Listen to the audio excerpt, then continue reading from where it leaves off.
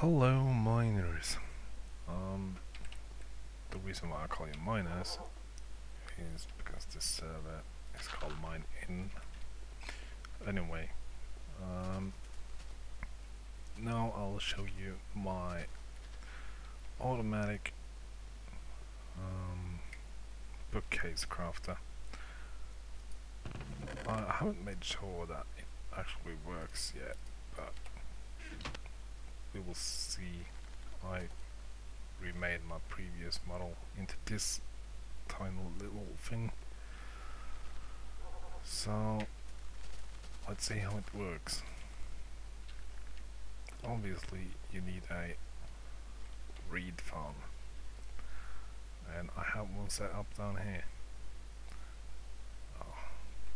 And as always, some reeds just don't want to take the swim. But yeah, these pistons are connected to the timer with a Redpower 2 repeater that makes the redstone signal, well, Redpower signal, redstone signal, whatever, emits like some seconds longer than it would without it. And if I wouldn't use it, it would just look stupid, and I'm not sure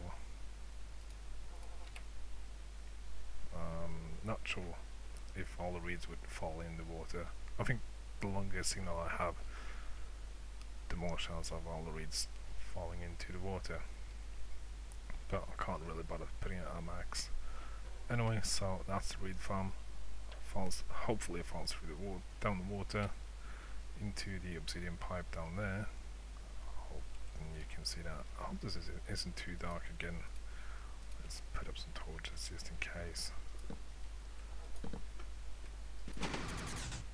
Yeah, and let's lag some as well. That was the pistons getting activated, and there's some reed.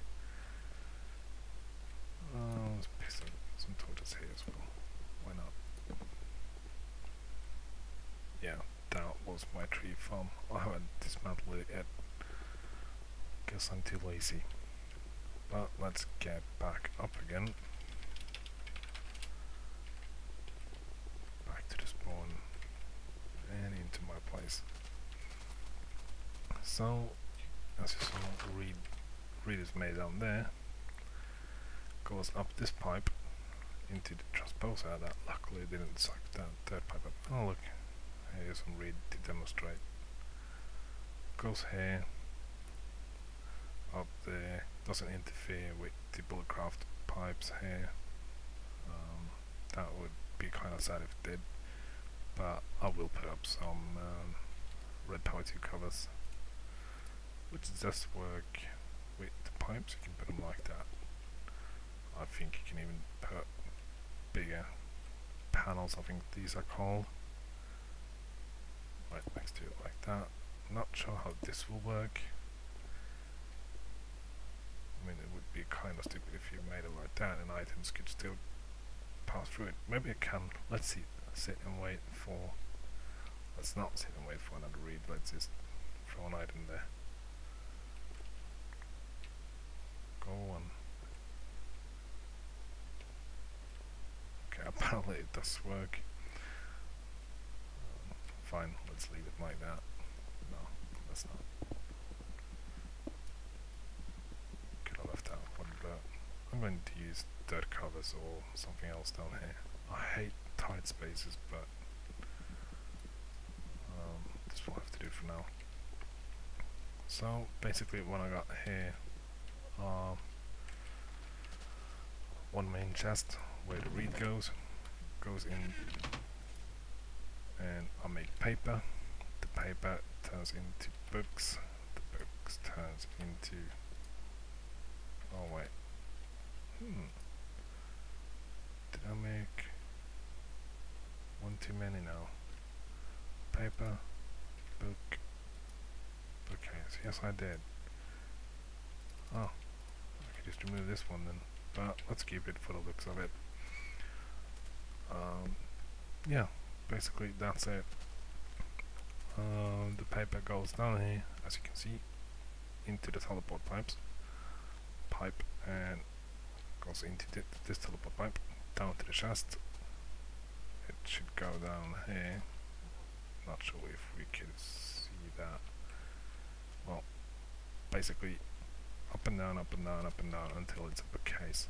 The only thing I have to add here is wooden planks. I could just, why not, do like that, and like that, and we should get some wooden planks right now. Let's see,